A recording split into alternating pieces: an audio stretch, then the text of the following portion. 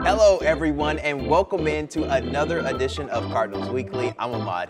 And I'm Corey Miller. Now, Ahmad, the Cardinals are off the road. They're back home. Not the greatest road trip in the world, and some tough customers may be coming up. We'll break it all down on this week's episode of Cardinals Weekly, but first, we'll lead off with our news segment, Leading Off.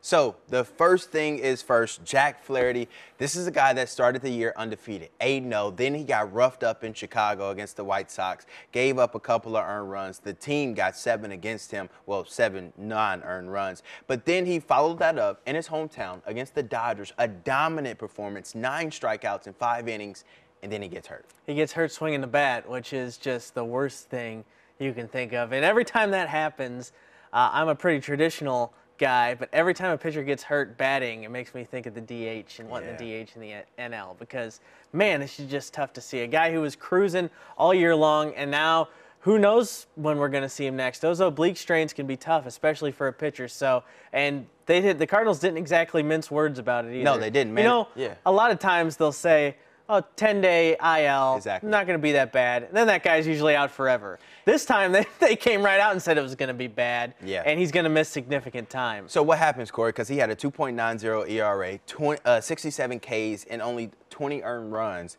in a matter of 62 innings. Who's the next man up? Well, they're in big trouble. Yeah, they already this year without Dakota Hudson, who we haven't talked about all year because they knew they were going to be without him, but they thought they had enough to overcome that. Austin Gomber's in the Nolan Arenado trade. Obviously, you still make that deal 100 times out of 100. For sure. But he's not there for depth. You haven't really liked what you've seen from Ponce. No. Miles Michaelis came back for 5 innings, looked good. Now he's gone for 60 days. Yeah, now I'm very concerned about him pitching again this year. It's kind of a mess. Carlos Martinez, you never know what you're going to get from him. 10 earned runs in the first inning the other day versus the Dodgers. You know, they're going to have to either make some changes to their 40-man roster and take some chances on some young guys, which I don't think they're ready to do, especially with Liberatore.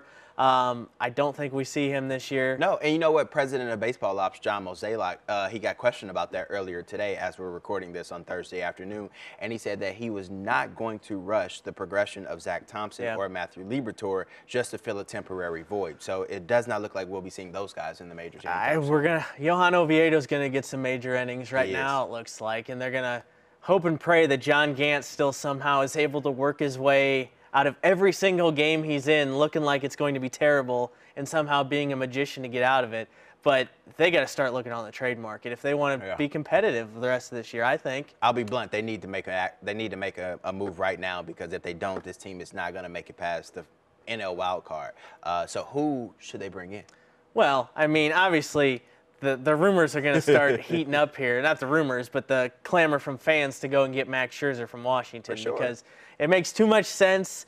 Everybody's wanted him here for a while. If the Cardinals could have a redo, even though he got a huge contract from the Nationals, he's paid it off. I think the Cardinals go back and offer him that same thing, and I think he would have come here the Rockies gave us a little extra money, so they should be good to go. I mean, and if we're just talking about Max Scherzer, this is a team, the Nationals, they're 23-30. They're not looking like a team that's going to win another World Series. He's 4-4, but has a 2.34 earned run average, and get this, 95 strikeouts. That's a lot. Things keep getting worse for the Nationals. Patrick Corbin hasn't looked good. Steven Strasburg is hurt again, and I would be very worried about him. I don't think they're quite at the ledge yet where they're going to just straight up give up because we saw what they did. I'm sure they're thinking about 2019 when they were terrible and then turned it on, had a St. Louis Blues kind of ish run and turned the switch and went up and won a championship. So I don't think they're quite on the ledge yet. But they're last in the NL East, and I think it's just a matter of time. And Scherzer's going to be out there if they're smart because get what you can before he becomes a free agent. And it's love to live in fantasy land like we are right now, but we have to bring it back to reality. This just means more work for the former Cardinals ace, Adam Wainwright. How does he pick up this slack and motivate the rest of the guys? I mean, you shouldn't have to count on your oldest pitcher in the National League to carry the load, but I mean, he's going to be looked to as the ace now, especially with Flaherty out, and he's going to have to eat up innings to make sure that bullpen doesn't get overtaxed like we've seen it done so often so far this year. Those 3 guys at the back just getting overloaded. Adam Wainwright's going to have to go deeper into games, and he knows it, and he usually steps up to the plate, so I wouldn't put him past him, but he's going to turn 40 here soon, so it's only going to get harder. Well, helping Waino kind of combat these issues that the Cardinals are having right now is their play from Tyler O'Neill. This guy is on a power surge, I mean literally from his biceps, but he's doing some unreal things. He is. I mean, I just wrote something on him on Wednesday before they played their last game against the Dodgers. Okay, get this. We're going to go advanced stats here. So it's easy to understand.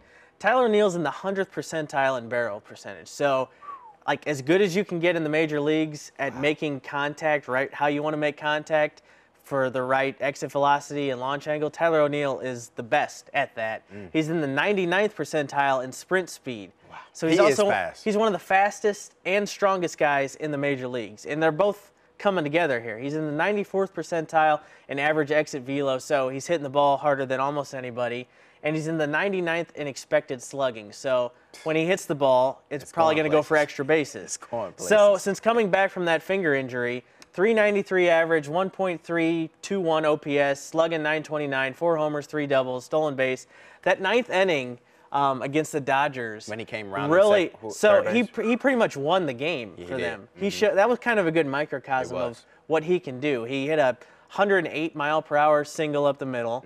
Then he stole second base to get in scoring position. Scores in Edmundo Sosa's single. He wouldn't have scored if he wouldn't have stole that base. Gets all bloodied up and gnarly. Then he makes the game-winning catch in the corner on a ball that the analytics didn't say was that hard to catch, but if you watch that in real life, that was tough. He made it look easy. That was tough. If that was another couple feet, he's ending up in the stands or into the wall. If he wasn't that fast, that's a walk-off win for the Dodgers. So, yeah, he's been a blessing in a disguise for the Cardinals this season. If he stays healthy, I think that's a good problem. I mean, a good thing to have, especially with Harrison Bader being on the IL right now. Dylan Carlson has also looked good as well the past couple of games. Powers come back for Carlson. But, yeah, O'Neill, we've been waiting for this because you just look at the guy and you're like, oh, my God. He should be hitting 50 This guy's going to be awesome. But he's never really gotten an extended chance. It feels like he's been here forever, but he hasn't gotten the range to just go and do his thing. Now he is, and the power, speed, and defense all showing up big time. We should be all buying in on Tyler O'Neill right now. Definitely. All.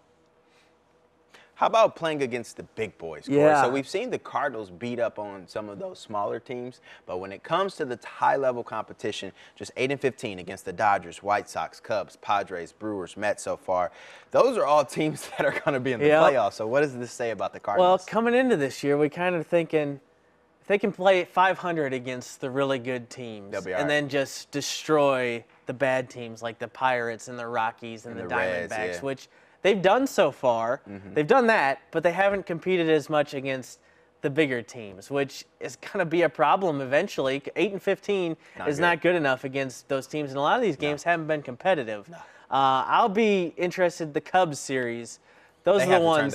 Those are the ones that I'm most interested in because it's going to be Cubs, Cardinals, Brewers down the stretch, and I don't trust the Brewers lineup at all. Their rotation is really good. The Cubs, I think, they're always competitive. The front office might not want to go for it. But I think these players have too much pride. And they're like, this might be our last year. Everybody's together.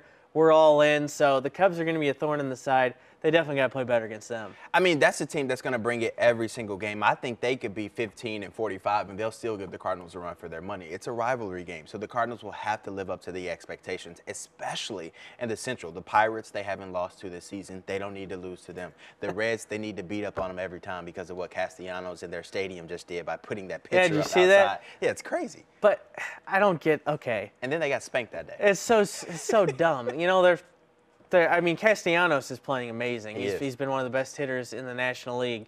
But the Reds haven't won more than 2 games in a row since that opening weekend, I don't believe. So, I mean, what do you put up the banner of him yelling at a rookie Jake Woodford for over nothing that he got suspended for? I don't know. The Reds are just a bunch of talk because they haven't backed it up so far. That's their only positive season so far besides Castellanos. How about looking ahead? 4 games against the Reds starting tonight. What do you think? Well, they got, I mean, like we just talked about, if they're going to play that bad against the big boys like the Dodgers and the White Sox, well, they're not going to play no, they're not going to play the White Sox anymore. The Mets, the Padres and stuff like that, they got to beat up on the teams in their division that they have a lot of games against, like the Pirates and Reds. And the Reds are not the Pirates. The Reds are better than the Pirates. But 4-game series, I think people would be feeling a lot better if you go win 4 in a row here, and that would get the taste of the Dodgers series out of people's mouths. I think Waino will have a big night. I think he's going 7 innings plus, a couple strikeouts, and he'll will this team to victory. That would be big, especially to save that bullpen. They also got Cleveland coming up this next week. Cleveland's an interesting team. Everybody thinks they're out, but they usually pull a random pitcher or two out of their hat every year that turns into a great pitcher. So Cleveland's tough. Let's talk about, before we get to our next segment, we had some news. We're recording this on Thursday. Andrew Miller's back, but Tyler Webb DFA'd. Might be the end of the Tyler Webb era in St. Louis. Webb had an ERA over 13 this year and became the new punching bag for Cardinals Twitter so far this year. It's a kind way to put it. Brett Cecil wasn't around, so somebody had to fill that role. Webb walked 19 guys in 16 innings, and I think they would have made this move sooner if they had the pieces to make it happen, but they were just kind of hanging in there with him. So, Andrew Miller back. Hopefully it's the Andrew Miller. Hopefully it's the good Andrew Miller. The Andrew Miller that we saw in the World Series versus the Cubs. That's the Andrew Miller that I want. I don't know if that Andrew Miller's ever coming back, and we haven't really seen him with the Cardinals like we were hoping to, but it won't take much to be better than Tyler Webb, I'll say that. That's for sure, but I still think it's a tough situation for anybody in that bullpen to come in right now with all the starters going down and, the fluctuation in their schedules and stuff like that. It's a tough ask for anybody back there right now. For sure. Giovanni Gallegos' arm, I think, is going to fall off at the end of this year. But hopefully... Keep in mind, we're not even halfway through Hopefully the starters start going deeper and they can save those big 3. Yeah.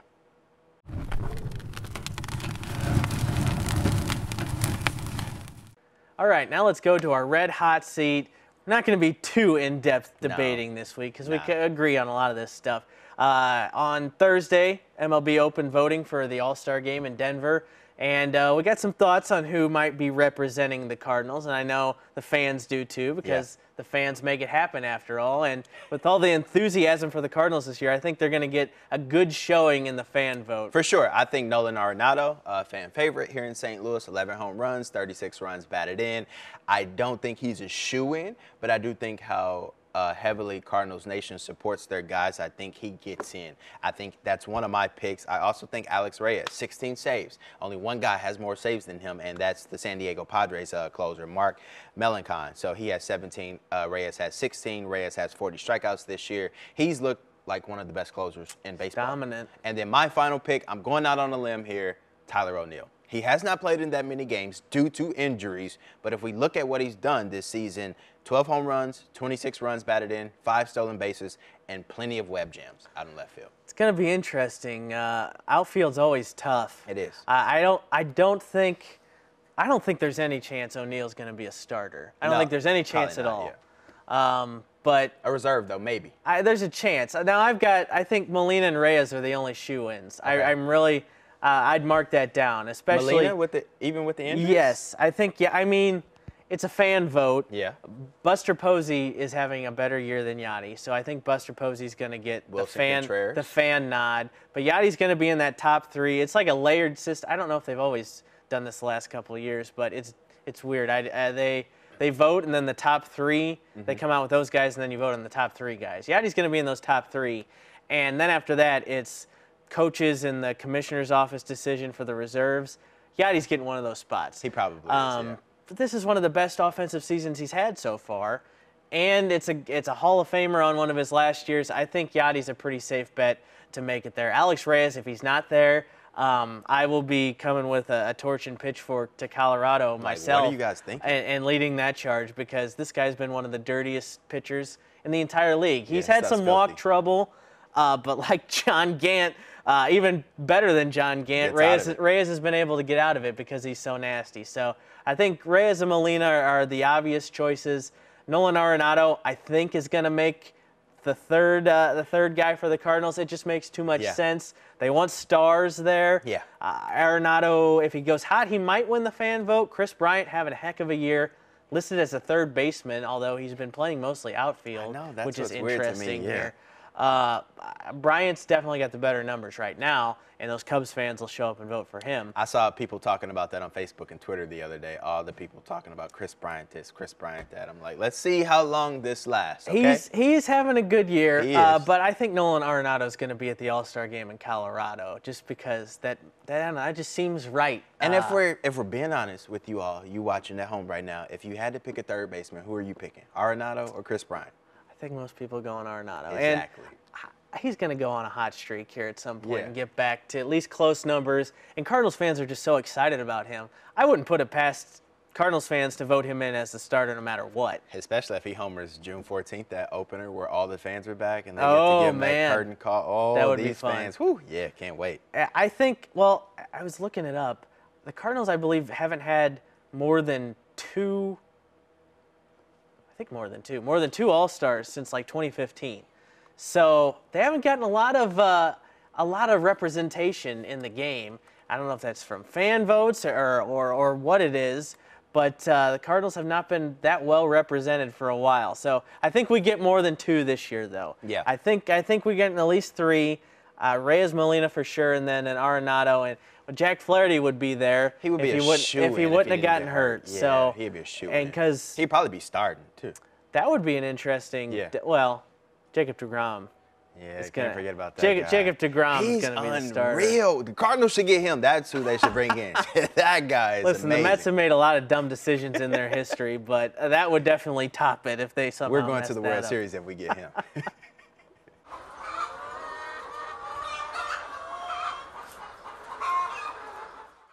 All right, we got a quick down on the farm update. The Cardinals just announced their minor league pitcher and position player of the month for May. It was Alec Burleson and Jake Walsh from Springfield taking the honors. A little bit about these guys so you get to know them, because it might be a little while since they're here, and you probably never heard of them before, because they're not Matthew Libertor, they're not Nolan Gorman. Exactly. They're not even one of the guys that was just drafted like a Jordan Walker, a Mason Wynn. Yeah. So let's get to know them a little bit. Not the biggest names, like I said. Burleson, 22 years old, out of Eastern Carolina. He hit .317 in May at Double-A and Single-A, so he got called up halfway through. 7 homers, 19 RBIs in 21 games. He's an outfielder. They can maybe use him right now. But he's still in Double-A, so they're going to give him time to progress, although he is 25. So, you know, that clock starts to, when you're 25 years old and still a prospect, that's not necessarily young anymore. No, it's not. We'll see if he can make that move even further. Good month for him this week. Or this month. I'm getting all my dates mixed up. Good month for him in May for the Cardinals down in Springfield. And then we got Jake Walsh for their pitcher of the month, 25 years old also, or Burleson was 22, Walsh is 25. I'm getting my names, dates, everything's confused here. 1.29 ERA and 9 relief appearances for Springfield. He's a 6'1" right-hander. Former Cardinals reliever and All-Star Pat Neshek. Yeah. If you remember, Pat Neshek comes down from the side there. Liked him a lot. I did. He had high praise for Walsh. He said he watched him at rehab in 2019, 2020, and on the field in Florida. Said he can't wait to see him in the show for the Cardinals. So that's some high praise for a guy Cardinals fans might not have heard about. So, and he's 25. So that time is ticking for him. Heck, we might see him sooner rather than later if the Cardinals keep having these arm problems. I'm telling you, if the things stay the way that they are now, we'll probably be seeing him in September, if not sooner. They'll have some interesting decisions to make with their 40-man roster, who they want to keep on there, who they want to move around, if there's any trades and stuff like that. Most said they're actively seeking trades right now. They are trying to get better. They said they're not looking at bringing in free agents who haven't played, because that means they'll have to get big league ready. So he did hint at the fact that the Cardinals are trying to make improvements on their roster. We'll just have to wait and see. And maybe he's going to do it behind the scenes like he did with the Arenado deal and just shock us all. Hey, and if these two guys don't play for the Cardinals, maybe they could use them to get somebody else. We'll see how that goes. Thanks for watching another episode of Cardinals Weekly. For Ahmad Hicks, I'm Corey Miller. We'll be at the ballpark on Saturday. Everybody hopefully be watching. We're getting those mystery IL jerseys of whoever's everybody's on the IL right now. But we'll be there having a good time watching the Cardinals. Hope you guys are doing the same. See you next week.